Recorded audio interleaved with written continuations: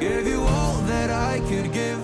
Hi guys, Deni is with you again. Sometimes you want to distance yourself from the world outside the window, from work or study, just immerse yourself in some other fantasy world. In short, I want to play something single, without other players, and with full immersion. Today I will show you the games where to do it best. Therefore, click on like, click on the subscription. If you haven't subscribed yet, well actually, let's go.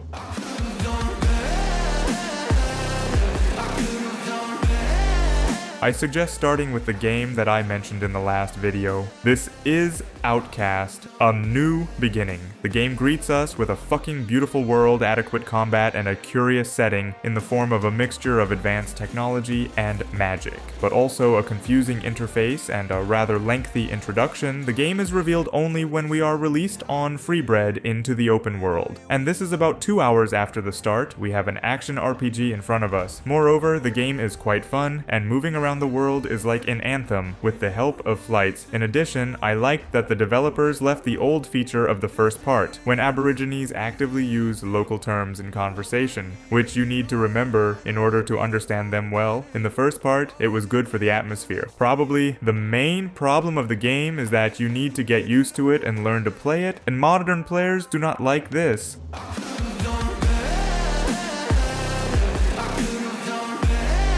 And here, in front of you, is a wonderful rogue trader, isometric RPG. I definitely recommend this game even to non-Warhammer fans. Purely in terms of gameplay and narration, the game is interesting, and all historical moments can be read, so for those who want to get to know Warhammer, the game will become a leader. The game offers us a lot of activities so that none of them have time to get bored. They alternate competently so that you will not get tired of either fighting or reading. In addition to ground-based tactical battles and dialogues, the game also features space battles, moving around the global map with random events and managing your planets. You have 3 paths of development, and each has its own unique plot features, a familiar and quite comfortable combat system similar to XCOM, but with some features from Dungeons and Dragons and similar games. A wide range to create your main character. In general, it's not a bad thing.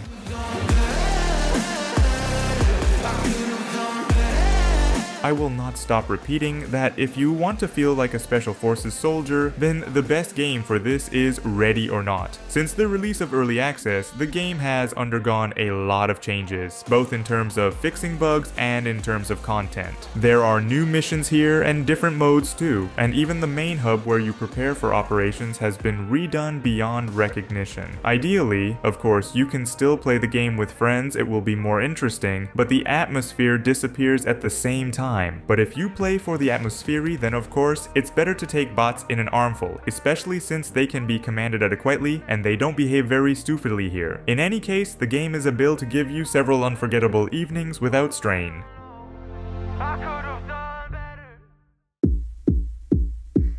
I suggest you relax your buns a little and play one of the best Anno 1800 urban planning games. In general, this is probably the only good game from Ubisoft in recent years, not counting Odyssey. Anno 1800 has gathered all the best from the games in the series. The most in-demand and interesting mechanics were put together and fueled with new, fresh ideas. In this game, you will be constantly busy with something. You don't have time to sit around deciding what to do next. Work is never long in coming. It is necessary to build the cities, establish production, build ships and lay trade routes, colonize new islands and regions, send expeditions to new lands, collect animals, artifacts, plants for a zoo, museum, botanical garden. And this is only part of the gameplay. The very construction and planning of cities is so exciting that the clock runs at breakneck speed, which the game periodically reminds you of, encouraging you to drink a cup of coffee, stretch. But if you have spent a long time in the game world,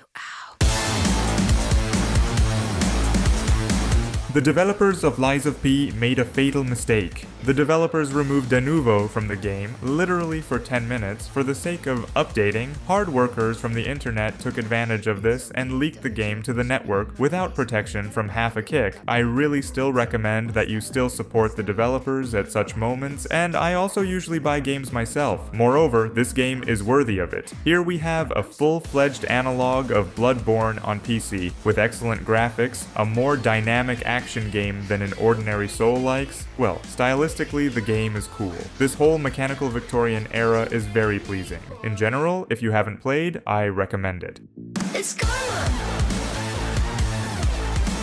And here you will find an unrealistically cool 4X strategy with turn-based battles and a mountain of fantasy. Here you can create almost any combination of classic and not only fantasy. When you decide to reveal your people to the world, you decide who they are. For example, necromancer toads are dwarves, and during the game, they also evolve and can become, for example, dragons, in addition to toads. And yes, dwarf dragons. Here, as you understand, there is a wonderful variety of gaming possibilities, wonderful design of units and environments. Consider there are 3 great games in this game: Civilization, Heroes of Might and Magic, Crusader Kings on minimal. There is also a company and individual missions with their own worlds and backstories, and yet this seems to be the latest developer studio that makes add-ons extremely enjoyable and diversifying the game. The most difficult thing here is not to be afraid of the great possibilities of the game. Otherwise, it's really top. Well, if you don't want to think, you don't want to bother. And in general, all you need is to shoot stupidly, then there is a wonderful Doom Eternal for you. It came out 4 years ago, but it's still good. Doom Eternal, with a serious face but with healthy self-irony, tells a story about a very angry man who is so angry that he rips all the guts out of devils with his bare hands. This is a 100% hit, just what is needed for the modern version of the meat shooter from the 90s, which has become a legend in our world. You feel your inner power in Eternal 100%, and we don't need more. Slip, slip. I'm so bored. I suggest you take a break and take a look at this cool RPG. Here, 2 special children must find their place in this complex world. They are endowed with the magic of the sun and moon to perform great tasks. The creatures of the villain Flashmancer have raged and threaten all living things. The game is made in the form of an old-school looking, team-based RPG with turn-based battles for single-player passage. There is no co-op. At first glance, the game looks simple, but this impression quickly dissipates. Here we have a huge world with a complex, multi-level architecture that needs to be carefully studied. The action takes place on a dozen or 1.5 large islands with an innumerable number of small locations, and there are just a lot of secrets in these locations. I won't spray too much about the details, just know that it has become the indie game of the year, and everything is fine here. A huge complex world, a luxurious plot, great characters, gorgeous side quests, powerful battles with dozens of bosses and their minions, and many mysteries with puzzles. A little masterpiece.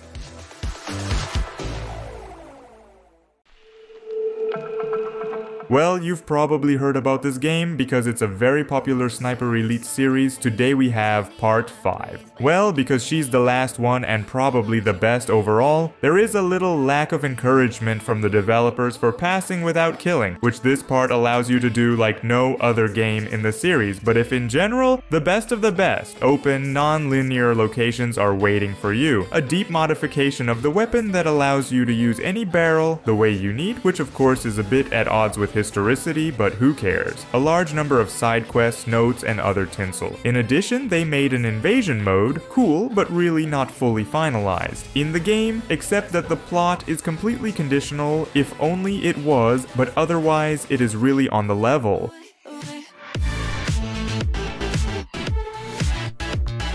Here in Dune Spice Wars, a new addition, House Vernius, was brought, which once again diversified the game. This is, if anything, a real-time strategy with 4 elements from the developers of my beloved Northgard. The global gameplay is well stylized to match the entourage of Herbert's universe. The key mechanics are the extraction of spices, to which absolutely everything is attached, from the army to political stability, because there is no spice, no money. Neither the Emperor nor the Council respects you. You end up like Duke Leto from the book, if you have read it, of course. And if there are plenty of spices, then your hands are untied, both in terms of economic victory and in terms of blunt slashing in the face. Although here, even the action is very strategic. We will not go into much detail. If you want thoughtful, not particularly hasty, but extremely interesting gameplay, so also in a good universe, you are here.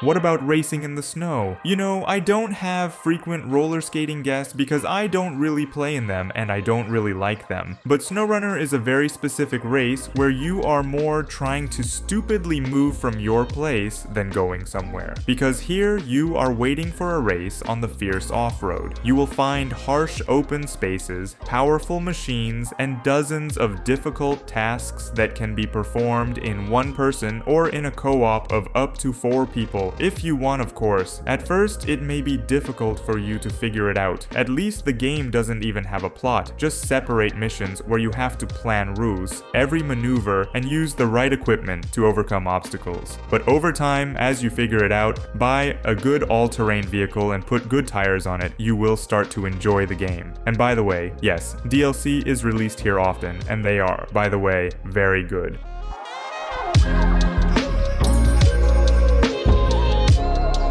And finally, complete relaxation in general. Here is a game where you have to create your own zoo with a huge set of different animals. This game has no analogs and is even close. There are a lot of animal species, fluffy, cute, creepy, dangerous. There are not enough birds for some unknown reason, but who even looks at them in the zoo? Unless it's ostriches, of course. The construction is very diverse in terms of decoration, and I'm still silent about the exposition. There are a good 50 little critters there. In general, visitors walk here, animals chill, sleep, eat, and shit, and you clean up after them, loot money from hard workers, and expand. The road laying system here is really kinda dumb. Otherwise, it's a great game. Well, that's it. I hope you have found something worthwhile for yourself, and therefore, you have spent time on likes and subscriptions too. Well, Deni was with you as always, and all the best.